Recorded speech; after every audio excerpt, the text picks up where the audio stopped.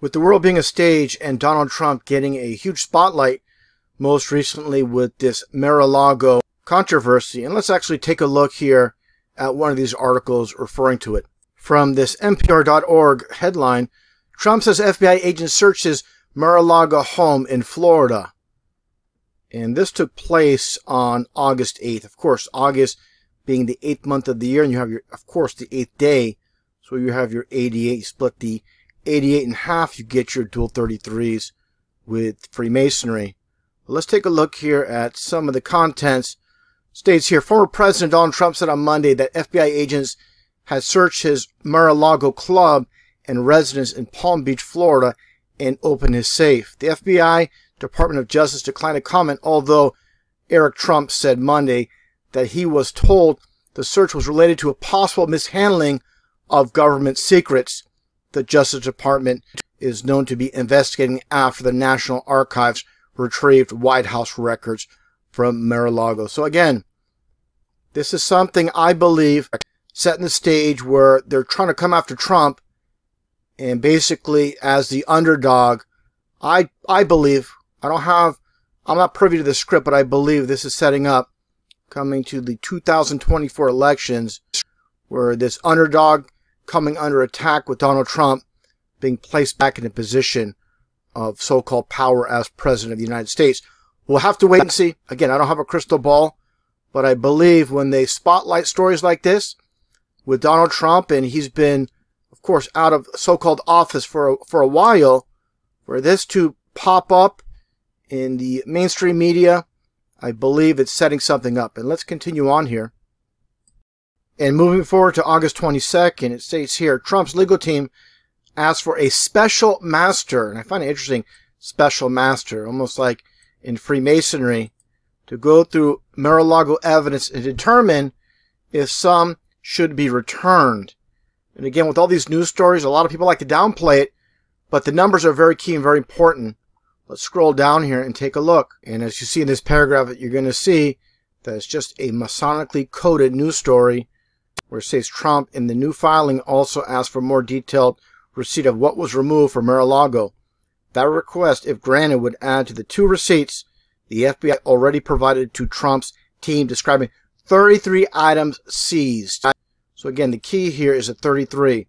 And again, I stated earlier, the people that play down the numbers game, the 33, either they're very ignorant or they're gatekeeping.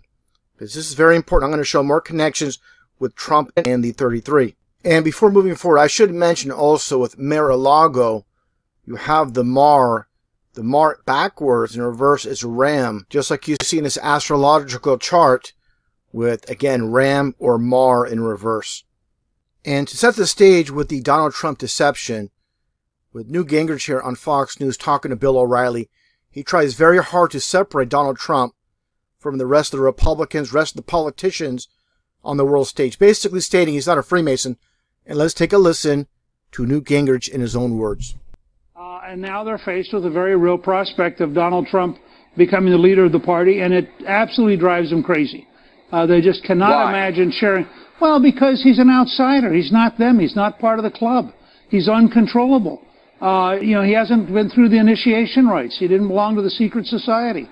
And again, that's part of the deception that Newt Gingrich is trying to paint a picture that Donald Trump is an outsider. Again, we're going to get back into the numbers game. And this is more recently with CNN talking about, again, Donald Trump and the whole raid on Mar-a-Lago. And again, the numbers game. Take a listen to what it said here.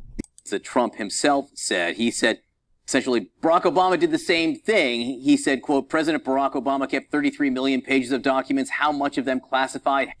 There you go. The 33 once again with this news story.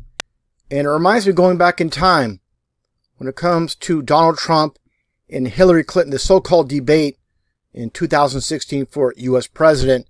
Again, the 33 in plain sight. You get a subpoena, and after getting the subpoena, you delete 33,000 emails. So again, the 33, and I know people are going to say, oh, that's 33,000 emails.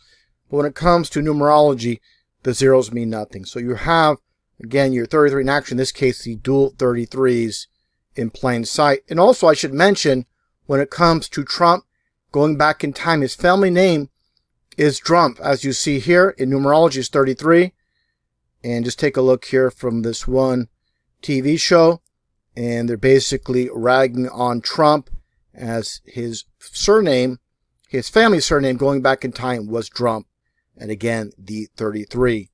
And also when it comes to Clinton as well, with Hillary Clinton being 33, so basically you have two 33s facing off against each other. And how far they go with the 33, let's take a look here at Ivan, who many call Ivanka, but I call Ivan. Take a listen. And again, during this one late night talk show with David Letterman, by the way, Letterman being 33 numerology, let's take a listen to what is said here. My brothers and I work for him. We do anything really pertaining to real estate. Right. So we have 33 projects that are going up all over the world. So if people deny Trump, his family, they're nothing but a bunch of Masons. You're not going to make it on top of this world stage unless you're a Mason. That simple. And take a look at Trump with Melania. The greatest country in the history of the world, of their own death. And right there in plain sight, the square and the compass of Freemasonry in the White House. Again, signs and symbols rule this world, and they obviously communicate through signs and symbols. And that gets into Space Force with Donald Trump, as you see here. And this is basically the vector symbolism, as we all seen in Star Trek going way back in time. Here you see William Shatner. But again, the similarities, but the importance of the chevron itself, and which is used by all the so-called space agencies throughout the world. As you see here with Roscosmos with Russia and the chevron symbolism. It gets down to chevron is 33 numerology. Now again, the whole Masonic connection when it comes to Trump and all these former presidents. Take a look here at this Space Force hat. And what do you see here? Space Force, and it looks like a space shuttle. And interestingly enough, how the flames are curtailed to the side. But again, Masons love to flip things around. And take a look here. This is what the public sees, and this is what they see.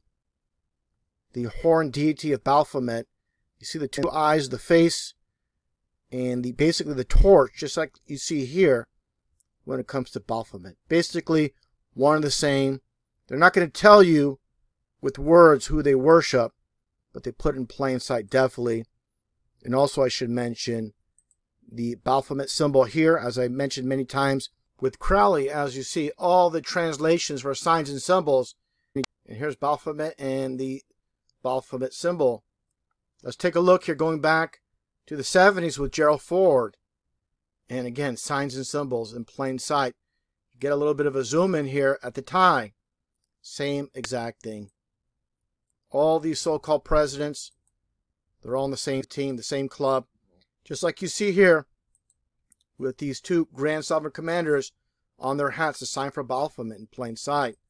So again, when it comes down to all the signs and symbols, people that deny that Donald Trump is a Freemason, it's all in plain sight for all to see, and there's no doubt about it. So getting back to the whole story with Mar-a-Lago, in this so-called controversy in the 33, I believe Trump will be put back into place in 2024.